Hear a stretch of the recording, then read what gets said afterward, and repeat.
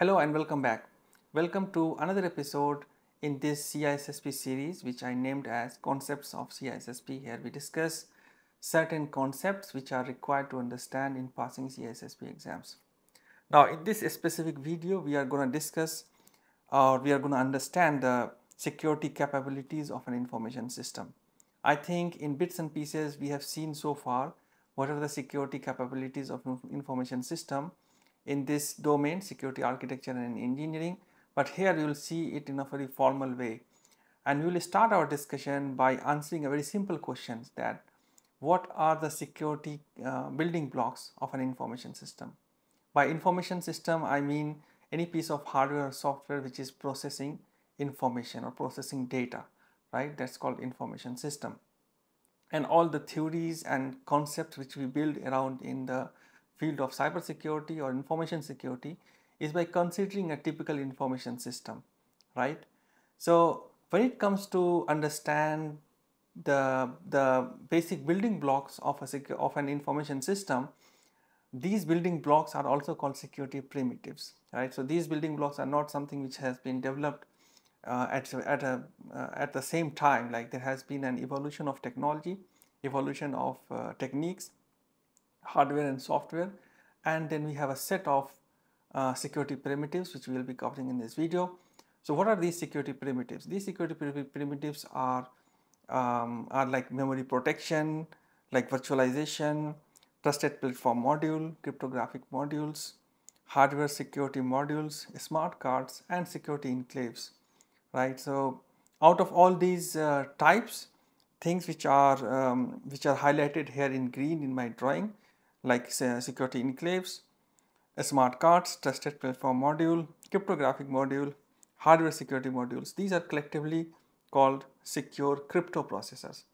By secure crypto processor means like their whole job is to isolate the encryption, decryption, and holding the security keys in a different device or in different modules, so that we kind of have this security principle of domain separation enforced, right? When it comes to divide or to isolate the domains which are providing the functionality of the system and the domain which is responsible for holding the cryptic part of the system, like the process which is doing encryption, decryption, and holding the public and private keys. So what is memory protection? Memory protection is a technique, and this technique allows operating system to load multiple programs into memory at the same time and prevent one program from referencing memory not specifically assigned to it. So here, as you see in the diagram, you have got a CPU, which is the main piece of hardware doing all the arithmetic and logic operations. It has got its own ALU, its own register built inside. So central processing unit, and there are different processes it handles. Process, like let's for example we have process A, process B, and process C. Now these processes need to be loaded into the main memory, which we call generally as random access memory, RAM, right? So these processes are loaded there along with the process which is required to run the operating system. So you have got process A, process B, and process C. So if we have memory protection technique in place, it means that we have something which is called memory protection unit, which isolates CPU and RAM in a way that it allows certain programs to reference to the memory location which it is related to. So let's say we have a process A, and then memory protection unit will only allow process A to reference the memory location in RAM which is allocated for process A. When process A will try to access something which is not related to it, let's say for operating system or process B and process C, it will deny it. So you can think of memory protection unit is as some kind of access list abstraction built in hardware, or so that we have isolation of memory in a way that the process, the specific process have one-to-one mapping to it, right? So process A can only access memory locations where it has those process A related programs running. Now, since this is all in hardware, it's very difficult for any hacker to break it down or to hack it or to get some type of sophisticated attack in actually compromising a memory protection unit. There are two interesting vulnerability around this memory protection. They are called Spectre and Meltdown. I will just explain you what these vulnerabilities are. So before I explain Spectre and Meltdown, we should first look into the common techniques used by an information system to enforce memory protection. So there are two techniques used to achieve memory protection, and these are CPU dual mode operation and ASLR, which is called Address Space Layout Randomization. So let me explain first CPU dual mode operation. So CPU, when it runs, it can run in two mode. First is called kernel mode, which is called privileged mode, and then it enters into user mode for running the specific program. So user mode is unprivileged mode. So if you look into the diagram which I previously explained, so you have got CPU, you have got memory protection unit, and you have got the main memory, which is RAM. Now when CPU initiates loading operating system, one of its tasks is to establish memory protection unit, and it does by entering itself in something which is called kernel mode or privileged mode. Now when a software runs, at that time CPU moves into another mode which is called user mode or non-privileged mode, so as to let software run, and that software when the software is running, since it is in non-privileged mode, it cannot interfere with the memory protection unit or any system or any process which is related with the operating system, right? So this is one way to achieve memory protection. The another is address space layout randomization, right? So address space layout randomization mitigates the risk of predictable memory address location. Now if an attacker wants to attack any information system main memory like random access memory, the common technique used is buffer overflow. Now in buffer overflow, what an attacker does is actually runs a program which exceeds its allocated memory size allocated in the RAM, and it actually overflows to another program's memory address. Now in address space layout randomization, you can't control the overflow, right? But since the layout is randomized, attacker do not have an idea that when overflow happens, to which address location it is overflowing to, right? So ASLR mitigates the risk of predictable location of any software program, but it cannot reduce the act of overflow itself. For that, there are different operating system patches which we need to apply, or we have to follow the secure software design principles so that we are not affected by any buffer overflow attack. So now let me explain you what is a Spectre and Meltdown in some easy language. So before I go to some analogy,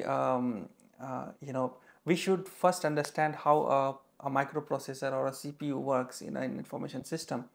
So CPU executes tasks with some clock speed, right? So there is an inbuilt clock which keeps track of different tasks which is executed by CPU, and there is a maximum limit of how fast this clock is running, or how fast is the frequency of this clock, which is measured in gigahertz or megahertz, right? Now to overcome this speed limitation, what CPU does, it speculates the task which is gonna come in future, right? That is called a speculation. So a Spectre actually exploits the speculation part of the CPU execution. So what CPU is gonna expect in future, if an attacker knows, then then the attacker can take advantage of this speculation, right? So a Spectre is a type of security vulnerability that exploits speculative execution in modern computer processor. In simple terms, processors try to predict what task they will need to do next to speed things up, right? So this is just to break the barrier of the clock frequency which they have. If they can speculate in advance and take advantage of the inbuilt registers in CPU, then they can speed up the CPU operations. And Spectre takes advantage of this prediction process. It's like guessing what the chef is going to cook next and using that information to learn about the recipe that are supposed to be kept secret. So if there is a chef and the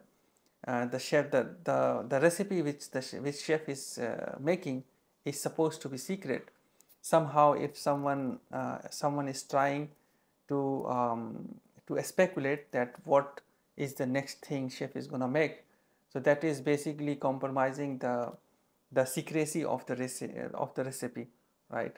So let me explain you in a more better way. So let's assume or picture the chef as your computer brain, right? So the computer's CPU, let's replace the CPU with a chef. So picture the chef as your computer's brain, and it's very clever. A Spectre is like someone peeking through the kitchen window and trying to see what the chef is cooking. Even though the chef is doing a good job cooking different things separately, a Spectre tries to spy and see what's happening in the kitchen. It's a bit like trying to read a secret recipe. So this is what a Spectre is. Now, to understand better, let's take another analogy. Let's take an analogy of a library, right? So imagine you are in a library and you want to borrow a book. The librarian, in an effort to be efficient, try to guess which book you might want based on your previous choices, right? A Spectre is like someone cleverly listening to these guesses and trying to figure out your reading preferences. So what is your reading preference? Do you like spiritual books or novel or comics, those kind of thing? Even though the librarian is just trying to be helpful, a Spectre exploits the guessing game to learn more about your private book choices. Right? This is all about a Spectre. Now, when it comes to Meltdown, so Meltdown is another security flaw related to how modern processors handle memory isolation between different applications. As I explained that there is a component which is called memory protection unit, which is invoked when the computer starts, and it's established with kernel mode, and the whole job of this memory protection unit is to isolate different processes, so that when process A tries to access process B or C, it is denied, right? Normally, one program's data is kept secret from another's, but Meltdown could allow one program to access the memory of another. In our chef analogy, it's like one recipe being able to sneak a peek at the secret ingredients of another recipe, even though they are supposed to be kept private, right? In the example of library, you can think of your computer's memory like a set of locked drawers, right? And each drawer contains information for a specific program or application. Meltdown is like a sneaky character who finds a way to open drawers that they are not supposed to access, right? Even though each program's information is meant to stay private, Meltdown can sneak into the drawer and take a look at the contents, breaking the usual rule of privacy, right? So this is, in a nutshell, a Spectre and Meltdown vulnerability, right? Now let's move to the virtualization part, which is very easy to understand nowadays, because we are living in a virtualized world when it comes to deploying IT infrastructure, right? So everyone is going to cloud. So when it comes to virtualization, there are certain key things we need to understand. So in virtualization, you have got a hardware, then you have got a hypervisor. Now if you deploy hypervisor on the hardware, it is called type 1 hypervisor, right? So you have got a hardware, you have got a server basically, and you deploy hypervisor software on that server to virtualize its CPU, disk, RAM, and network interfaces So if you do that, that's called type 1 hypervisor, because you are deploying the hypervisor directly on the hardware, right? Now on top of hypervisor, you deploy operating system. Now there is a second approach, which is deploying deploying hypervisor on the operating system. You are not deploying hypervisor directly on the hardware, which is called bare metal in technical term. You are deploying hypervisor on the operating system. If you do that, this is called type 2 hypervisor, right? And on operating system, you have got different applications. Now, security vulnerabilities which we should be mindful for CISSP exams in relation with virtualization is that for type 1, you may have hypervisor escape. It's like a jailbreak. You have a hypervisor which is supposed to hide the details of the hardware, and someone can do some sophisticated attack and can jailbreak the hypervisor basically. So that's one type of vulnerability. The other is resource exhaustion. So a user can take advantage of hypervisor platform and it can do some attack on the underlying hardware by doing some denial of service attack or using some software program which exhaust its RAM or CPU. So that is called resource exhaustion. The type 2 hypervisor can have double attack surface, because not only you have hypervisor but you have underlying operating system. So then the attack surface is doubled, right? And then the other attack which can happen on type 2 hypervisor is guest to guest. So you have got different operating systems running on a hypervisor, and then one operating system can, like if you have one virtual machine, it can be used to attack another virtual machine on the same hypervisor. So these are basically 4 vulnerabilities you should be mindful of. The first 2, hypervisor escape and resource exhaustion, is for type 1 hypervisors, and then or type 1 virtualization or type 1 hypervisor, whatever you may say, and then double attack surface and guest to guest attack is for type 2. Now when I explained security primitives, I explained certain techniques which are called secure crypto processors. Now these secure crypto processors are secure enclave processor, like the Apple uses SEP. Then you have got TPM, which is ISO IEC 11889. Then you have got cryptographic modules, hardware service modules or hardware security modules, excuse me, and then smart cards. So in secure crypto processors, the idea is to isolate hardware security by reducing attack surface of any privileged operation, right? Some properties of secure crypto processors are that they are resistant to hardware tampering, they have limited interfaces, which means they have reduced attack surface. They are these are easier to verify the integrity and secure operation of code. So these are some of the secure crypto processor properties, but these are not the only properties. There may be other properties as well. But the important thing for exams point of view, you should know that what are the risks associated with these security crypto processors. So the table which I am showing here in the diagram is very important from exams perspective. So in this table you can see that you have got different secure crypto processors like security enclave, TPM, cryptographic modules, HSMs and a smart card, right? And then you have got a brief description, use case and risk. I will explain one by one. So secure enclave is the description of secure enclave is to isolate area within a processor. So you have got a processor and then you isolate an area within a processor for cryptographic operations, right? This is most prevalent in mobile devices or biometric authentication. These are the use case. What risk it may have? It may have side channel attacks, right?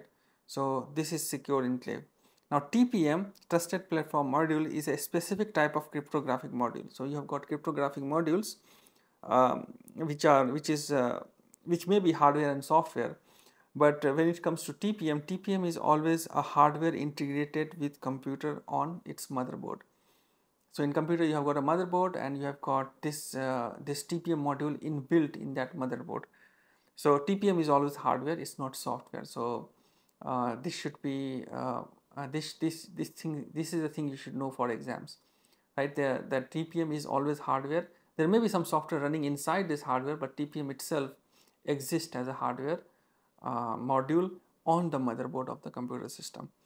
Where it is used for secure boot, it is used for disk encryption, integrity attestation, etc. And the only way this can be tempered is doing some physical attack. So physical attack is the risk, and I think if we have if we have physical security for the computer system, we can mitigate this risk. Now, cryptographic modules may be both hardware and software. These are used mostly in government and regulatory environment, with FIPS as a standard. So, what are the risks associated with cryptographic modules? Because cryptographic module is something which is custom made specifically by a vendor following FIPS guideline. So, if that vendor is not that reputed, it may produce a non-compliant cryptographic module. So, we should always be doing proper vendor assessment for all the vendors who are actually producing or who are providing cryptographic modules for your organization.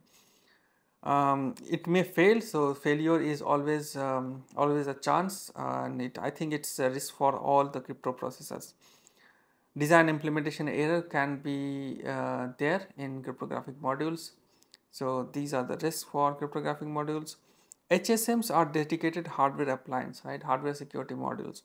Now these are used in financial institutions, payment systems mostly, and the risk associated with HSMs are unauthorized access, hardware failure, or some physical attack, right? So these are the risks with HSM. Smart cards are credit card size device, like it resembles credit card. This is used for authentication and secure access. Typical use is two-factor authentication, secure access, electronic payment, and the risk associated with a smart card is card tampering or interception.